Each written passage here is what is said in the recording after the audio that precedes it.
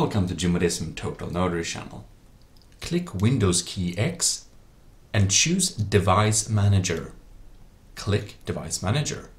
Inside the Device Manager, you can see under Display Adapters, you can see what kind of NVIDIA card you have. Note that number down very carefully so you can see exactly which card you have. Then you go to the NVIDIA homepage, link in description, and choose that exact card as you had in your Device Manager. And it's important it's the same, like I had the 950M, that's the laptop version. So make sure it's the right version. Windows 10 is my system. Then there are game-ready drivers and studio drivers.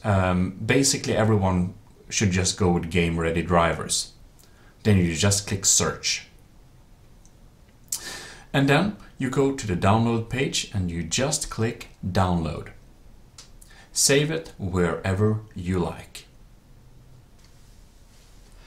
Then you can just launch the exe file directly from the browser, or you can just search up where you have chosen to save it. And then you just double click on it and of course agree to the UAC if it asks you, and then also click OK on the extraction process. When the extraction is done, it will launch the installation process. Here it will check your system's compatibility. If you selected the wrong drivers, it will tell you here. Then you can see we have GeForce Experience and only the graphics drivers. Select only the graphics drivers. You can use GeForce Experience if you want to, but I don't really particularly like it, and it draws down your performance on your system a little bit. On Express or Customized, you choose the Customized install below. Check that box and click Next. Here we can see we have checked physics and the graphics drivers, but not the NVIDIA GeForce Experience.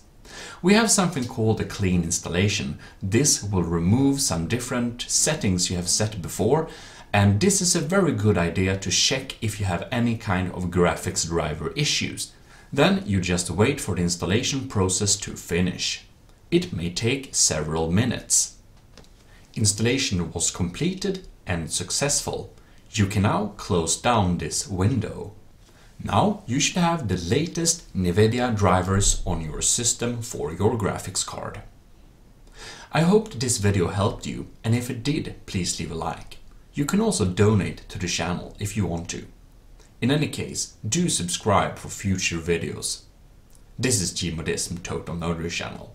Your host, signing out.